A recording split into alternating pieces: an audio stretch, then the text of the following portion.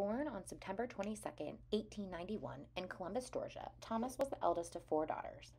Her father worked in a church, and her mother was a seamstress and homemaker. Thomas's family was well respected in Columbus, and she and her sisters grew up in comfortable surroundings.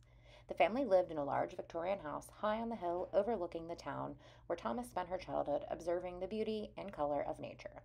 In 1907, when Thomas was 15 years old, her father moved the family to Washington, D.C. She enrolled in Howard University and in 1924 became the first graduate of its newly formed art department. Thomas's teacher and mentor, James V. Herring, granted her use of the private art library, from which she gained a thorough background of art history. A decade later, she earned her Master's of Art degree in education from Columbia University. Alma Thomas began to paint seriously in 1960 when she retired from her 38-year career as an art teacher in the public schools of Washington, D.C. In the years that followed, she would become regarded as a major painter of the Washington Color Field School. As a black woman artist, Thomas encountered many barriers. She did not, however, turn to racial or feminist issues in her art, believing rather that the creative spirit is independent of race or gender. Thomas was in her 8th decade of life when she produced her most important works.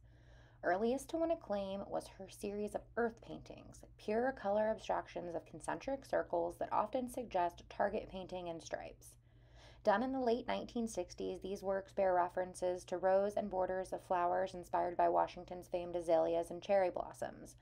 The titles of her paintings often reflect this influence. In these canvases, brilliant shades of green, pale and deep blue, violet, deep red, light red, orange, and yellow are often offset by white areas of untouched raw canvas, suggesting jewel-like Byzantine mosaics. Alma Thomas never married and lived in the same house her father bought in downtown Washington, D.C. in 1907. The final years of her life brought awards and recognition.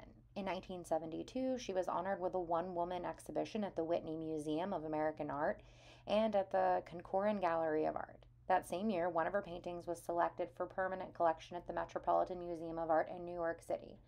Before her death in 1978, Thomas had achieved national recognition as a major woman artist devoted to abstract painting.